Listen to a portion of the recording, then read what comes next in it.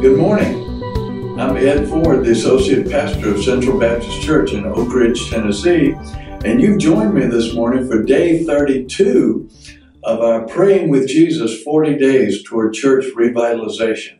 The first 11 verses of the book of Acts, the author Luke says this: "In the first book, O Theophilus," talking about the Gospel of Luke, "I have dealt with all that Jesus began to do and teach until the day he was taken up, after he had given commands through the Holy Spirit to the apostles whom he had chosen. He presented himself alive to them after his suffering by many proofs, appearing to them 40 days and speaking about the kingdom of God. And while staying with them, he ordered them not to depart from Jerusalem, but to wait for the promise of the Father, which he said, 'You heard from me, for John baptized with water, but you will be baptized with the Holy Spirit not many days from now.' So when they had come together, they asked him, 'Lord, will you at this time restore the kingdom to Israel?'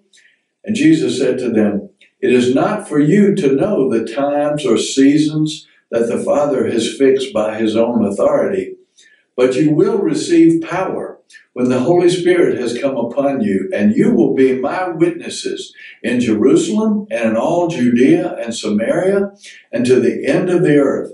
And when he had said these things, as they were looking on, he was lifted up, and a cloud took him out of their sight.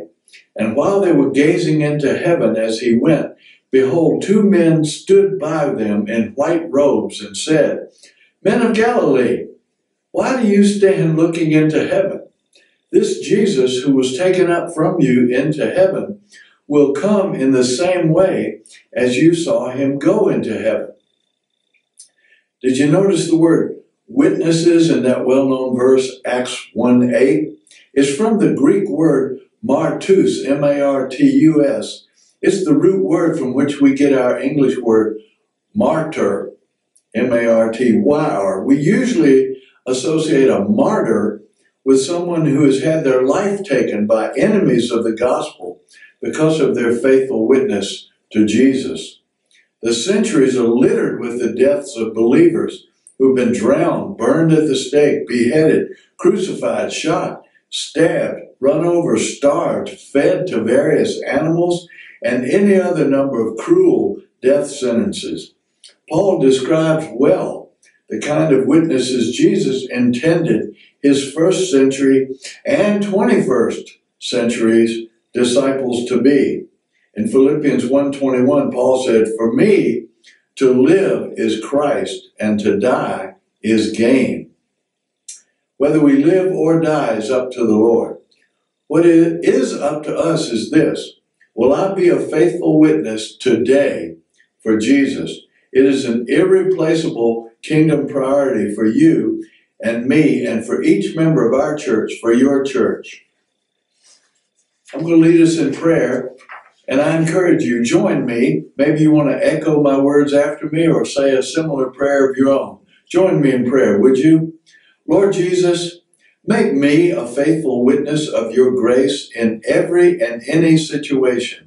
Open my mouth to declare boldly the truth of the gospel, and give me the words that need to be spoken in every conversation.